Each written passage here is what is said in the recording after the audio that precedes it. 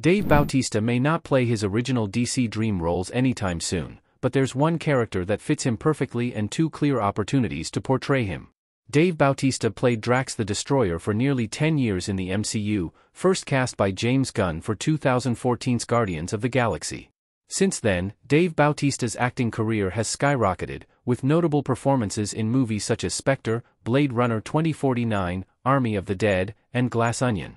Now, Bautista seems to be ready to take on another comic book role, but the two characters that interest him aren't feasible at the moment.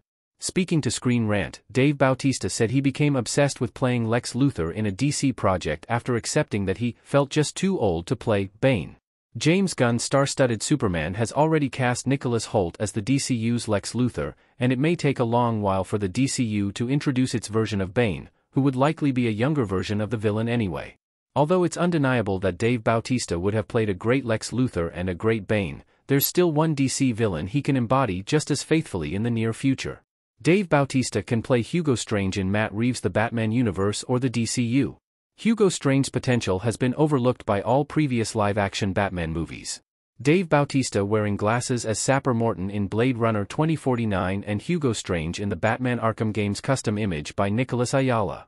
Dave Bautista seems like the perfect casting for Dr. Hugo Strange, an evil psychiatrist obsessed with Batman in the comics.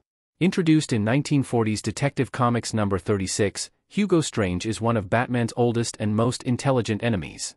Yet, Hugo Strange has barely appeared in live action, with only one live-action portrayal, B.D. Wong's in Gotham. Given that The Batman, Part 2 and The Brave and the Bold are likely to explore overlooked parts of Gotham's lore with characters who haven't appeared in previous Batman movies, it's possible that Hugo Strange will make his big-screen debut soon. Dave Bautista can play Hugo Strange in either of two DC franchises, Matt Reeves' The Batman Trilogy and its spin-offs, and James Gunn's DCU. Neither Reeves' The Batman, Part 2 nor Andy Muschietti's The Brave and the Bold have a confirmed villain yet. Therefore, the door is wide open for both a grounded and a more fantastical Hugo Strange portrayal, both of which could be perfect roles for Marvel alum and close James Gunn collaborator Dave Bautista. Why Hugo Strange is the best role for Dave Bautista right now? Hugo Strange can be a more complex DC villain than Bane and Lex Luthor.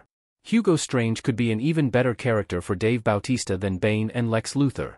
While Bane and Luthor are two particularly smart villains, Hugo Strange's genius-level intellect is compounded by his deeply twisted mind. Strange lacks Bane's strength and Lex Luthor's resources, yet he deduced Batman's secret identity all by himself and became obsessed not with beating, but with being the Dark Knight. Strange's obsessive personality provides plenty of potential for a distinguished performance at a time when Dave Bautista's career is focusing more on his acting capabilities rather than his physicality.